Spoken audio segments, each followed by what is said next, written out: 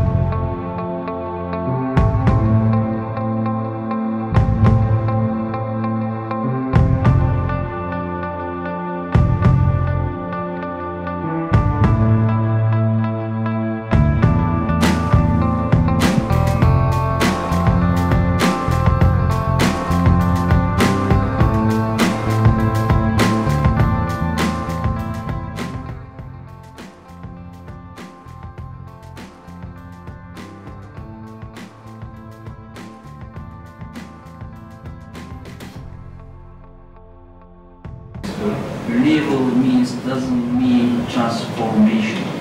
That means renewal means we have to restore the buildings and look after all the historical buildings. It doesn't mean transformation.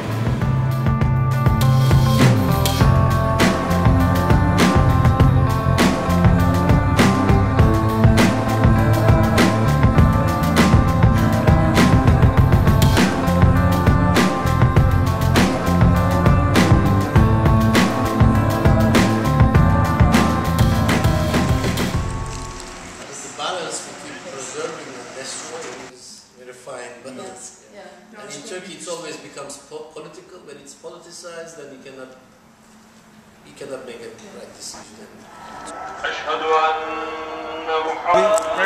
Used to it right.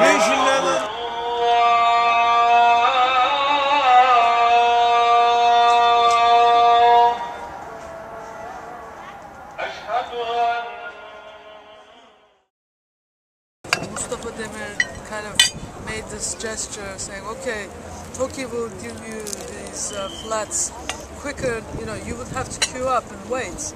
We will give them to you, sell them to you. You don't have to wait. In Sulukule, it was a total informal way of life. This networks, social networks, intricate, who's hand is in whose pocket, you don't know, and all that. And then suddenly you ask these people to be formalized, modernized. You need to know how much money you are earning and how much money every month are you able to pay for these modern apartments. It was totally crazy, and it didn't work.